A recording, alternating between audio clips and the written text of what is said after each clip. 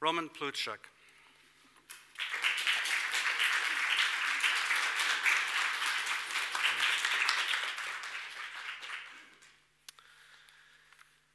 Okay, and so it's really a big pleasure to be here today with you, and I'm really thankful for the Partnership for Change for making it happen for me to be here today.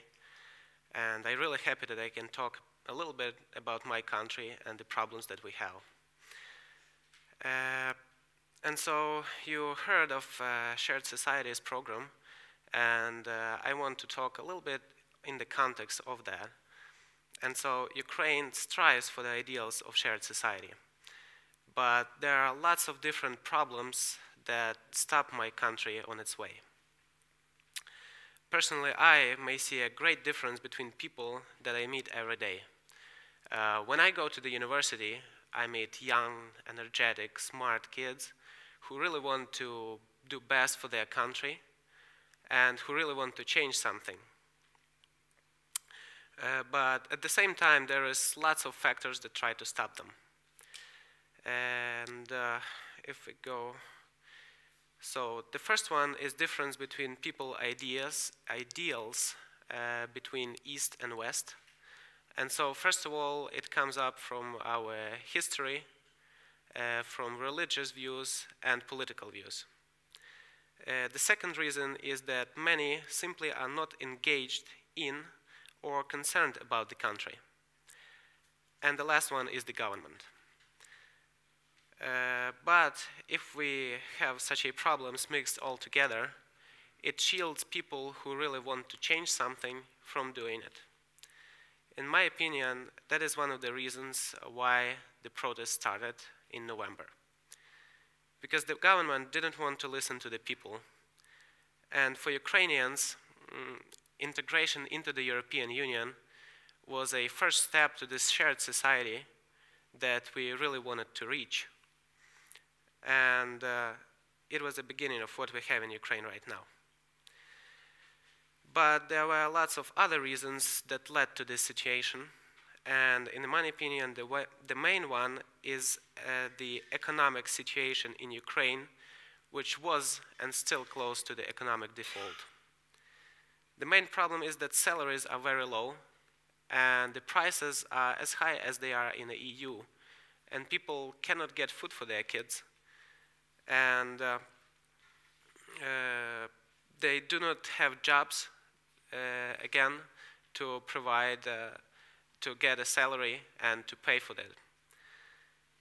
And I think that we should recognize that the corruption is one of the biggest problems of Ukraine too. And that is why we hear about the previous officials stolen billions of dollars from Ukraine. It's only just an official data that we have. In Ukraine, we have a class oligarchic model of the economy.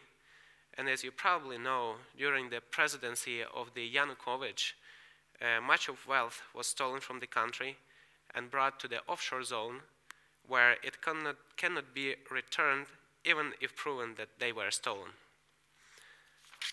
And another problem is an unprofitable businesses that we have that need subsidies, and they drain the budget of the country, and these enterprises usually do not have even the profit from it. And the worst thing is that most of the subsidies are taken by oligarchs, and the enterprises won't even see this money. So they won't see the support from the country. We have the same problem with the investments, because nobody wants to invest into Ukraine because it is economically and politically unstable. And another problem is that politicians are working for their businesses and not for their country.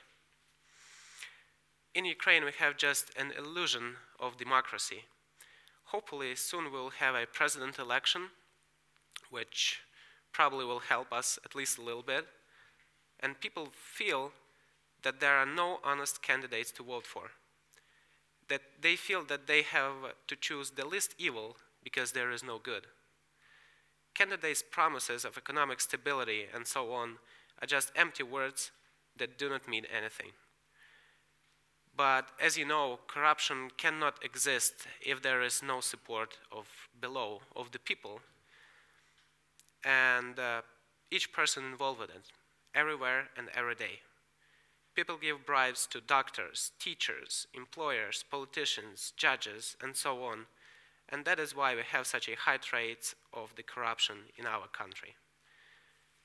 And that is the reason that Maidan or protest started, because people wanted to change the situation and live in a stable, democratic, economically strong country where they do not have to give bribes to some people, and they will be sure that they can afford to buy food for their kids for the next day.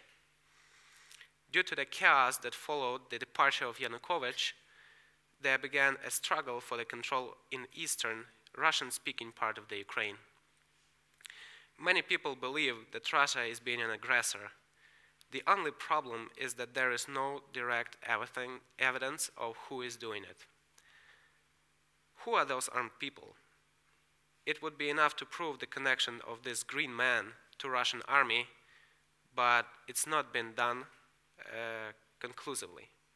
If Ukraine could prove the international aggression from the Russian side, it could prove that the referendum in Crimea was unlawful. And the things that are happening in the eastern Ukraine right now are unlawful too. And if you want to hear what can be done to change the situation in Ukraine, in my opinion, it is time. Yesterday, not yesterday, but a couple of days ago in a conference of the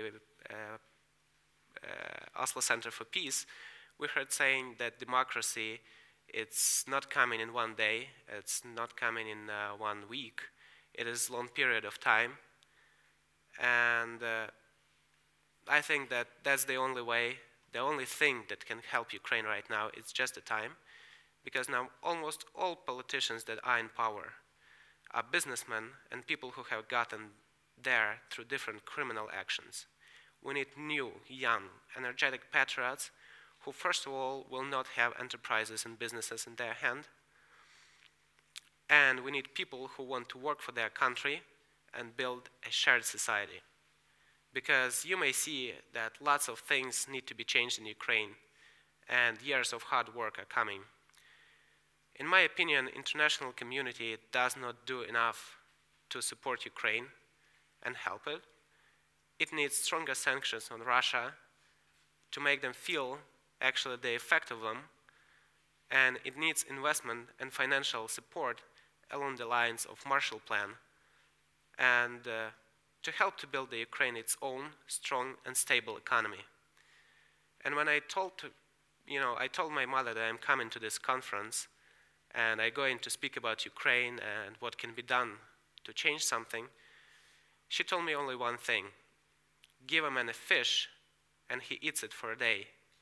Teach him how to fish and he eats for a lifetime. Thank you.